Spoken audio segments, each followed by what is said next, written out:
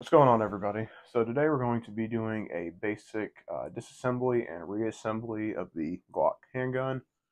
This particular one we have here is a Glock Model 20 10mm auto. So first things first, pinky test, examine the chamber, make sure nothing's there, no magazine present. We're good to go. Let's get started. So first things first, get started with the disassembly. We already did check prior that the gun was clear, but it never hurts to do it again. See here, nothing's in the chamber. Put my finger in the chamber, nothing's in the magazine. The gun is completely empty. So what you're going to want to do now is you're going to dry fire the gun. So dry fire like so. Then what I find best works easiest, I get my thumb around here, wrap my hand around the top, and you're going to pull the slide back about 1/10 of an inch. Then there's a tab on each side of the gun. You're going to pull both of those down. Then the slide should come off like so. So now you have your frame, has your trigger assembly and all inside. Then you got your slide. So next you're going to want to take your thumb, pull up.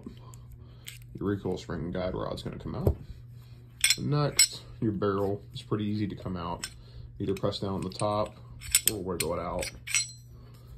However you want to do it. As you can see here, I haven't cleaned mine in a little bit, but it's all right. So this is a basic field strip of the Glock Model 20. And this, also to note, one thing I forgot to mention is that this will work with any of the Glock handguns. The disassembly process is the exact same. So whether you have, say, a Glock 40, which is a long slide 10mm, or you have a Glock Model 42, which is Glock's smallest gun they make, in a 380, it will all be the same basic rules for takedown. So reassembly, pretty simple as well. You're gonna grab your barrel, make sure this is facing up.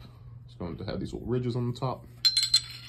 Going to drop that in like so, seat it back, and there'll be no play in it.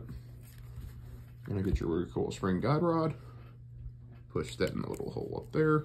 Then you're going to pull up and put it on one of these little notches. Looks like it's on the second notch. Then you're going to line everything up. So as you can see, there is little guide rails cut into the slide, and there's also little guide rails right here. You're just going to line those up like so. And just like that, everything is put back together. So that is your basic field strip and reassembly of a Glock Model 20 or any other Glock model. And you know, if you have any suggestions for any other videos you'd like to see, or you want to maybe see some range time with this, leave it down in the comments. And as always, make sure to like, comment, and subscribe. It's the best way to help out the channel. Y'all have a good rest of the day.